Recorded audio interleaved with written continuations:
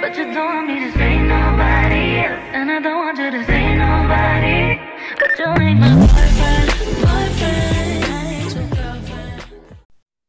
What's up guys, it's Monty Sensation and I'm back with another video. So today, as you guys can tell by the title, I'm going to be teaching you guys how I achieved these neat rope / Havana twists, whatever you want to call them. It's like the twists that don't start off with a braid. So let's get into it. So the supplies that I will be using is this Shine and Jam, this Eco Styler, the black castor oil one, and these rubber bands. So first I'm starting off by applying the Shine and Jam and Eco Styler to the hair. You don't have to use both, and when I did my hair I only used the Shine and Jam, but I wanted to make sure that these parts were nice, neat, and clean, so I just decided to use both. Okay, now on to starting the actual twist. So you're going to start by splitting the hair into two sections, just as you would for a normal twist. And then you're going to get the braiding hair and put it on top in the middle. So basically what you're doing is twisting the real hair with the braiding hair. So as you can see, I'm twisting the hair to the left, and I'm twisting both sides of the hair to the left. Make sure you twist. You can twist really any way you want, to the right or left, but just make sure it's the same direction. And then when you actually want to start the twist, you're going to use your left hand and switch the two sections of hair. So I hope you guys are understanding this. Basically what you're doing, you're twisting both sides of the hair just to blend the hair together, twisting it either to the right or left, doesn't really matter.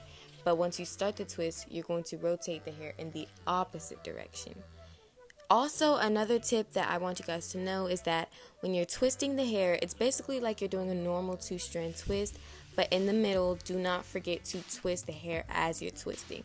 So use your right hand to twist your hair, and use your left hand to rotate the hair. So you're only really twisting the hair with your right hand, and just switch sides with your hand. So this is the amount of braiding hair I'm using for each twist. And also another thing you need to make sure, as you can see I'm doing a little bit here, is feather the hair, because this is a big part. If you want the ends of your hair to slowly fade out and not stop abruptly, then you need to make sure you feather your hair. If you don't know how to feather hair, there's like plenty of videos you could look up, but basically you're just pulling the ends of the hair. This can also add length to the twist if you want it longer, but yeah. So here I am showing you guys again. My hand is kind of in the way, I'm sorry about that. But as you can see, I'm twisting the hair before I actually move the hair. I would recommend twisting it at least 2 times and then twist. Because if you do not twist the hair before you actually rotate the hair, the twist will be loose and messy and more likely to fall out.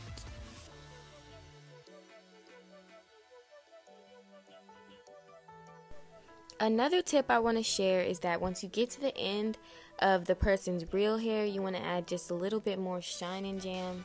I would not suggest using as much gel as you get to the end of the person's hair, because that'll just make it curl up.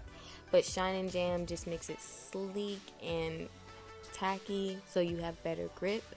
So yeah, once you get to the end of the person's hair, don't forget to add more Shine and Jam so it will blend better. Now getting into how to actually end off the twist.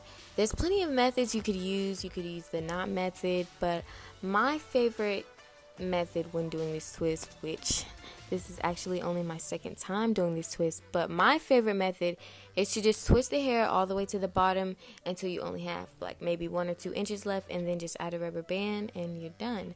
Or if you want to be extra secure, you can add the rubber band and then keep twisting all the way down, and then just dip the ends in hot water. That, if you like that look, or you can just leave the ends of the hair just out and normal.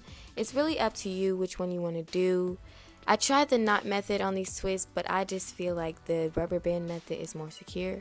But in the end, it's whatever you want to do. Another side note is that this is my second time ever doing these twists. So as you can see on my hair, that was my first time ever doing it. And as you can see, from the second time it got way better. So just know that practice, like with anything, will make it better and easier.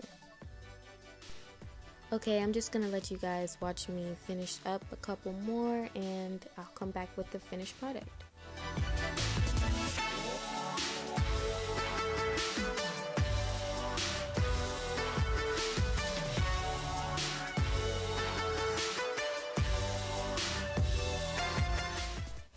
So this is the finished product. She really liked the hair.